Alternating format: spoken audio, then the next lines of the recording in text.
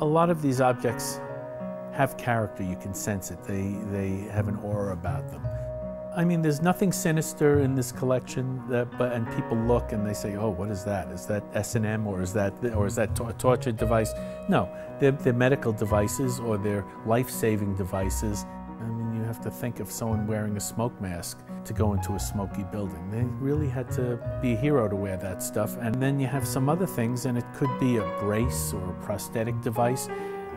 And there is a sad story behind it. My name is Steve Erenberg, and I'm a collector, but now I'm a dealer. My son and I, we collect and buy anything from a prosthetic hand to an airplane engine.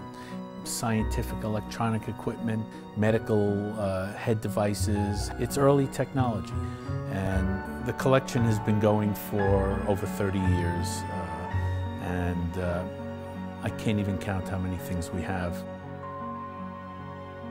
One of my favorite things to collect are early anatomical models.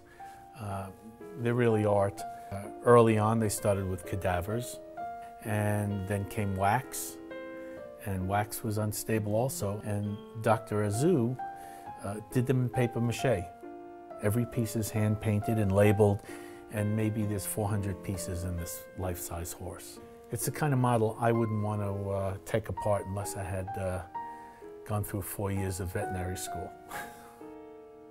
This is one of my favorite pieces, and it's French. There are different keys that connect to pulleys and to strings, and it shows how the different muscles of the eye works. When I was in school, I failed science.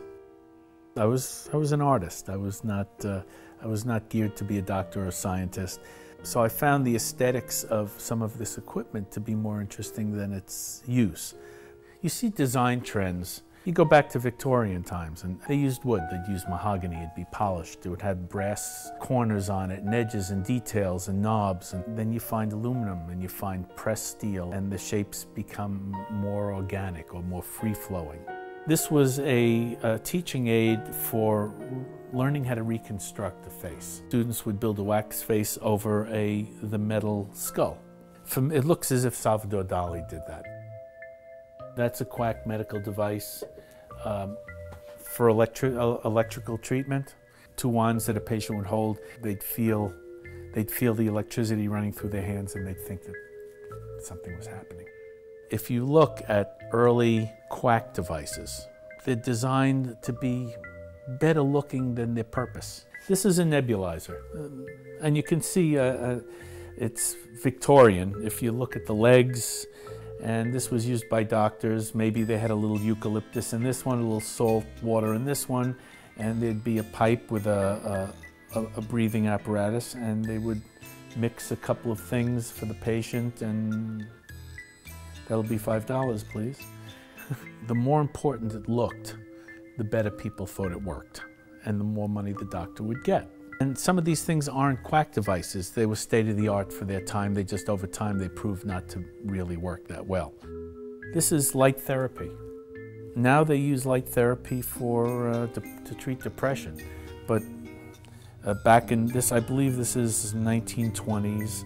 I believe this one was used to treat any number of ailments. It could have been kidney disease. It could be stomach problems. It looks like an electric chair, but it's actually from the Kellogg Sanitarium. You would sit in that chair and it would vibrate your whole body. I mean, everything there had to do with your bowels. I'd rather try the electric chair. I can't help but think when I see some of these new devices that are being used and new materials that 100 years from now we'll be looking back at them and laughing and calling them quack devices. But that's what science is. That's we always think state-of-the-art and that we're ahead of our time and it'll never get any more modern than that, but it's always changing.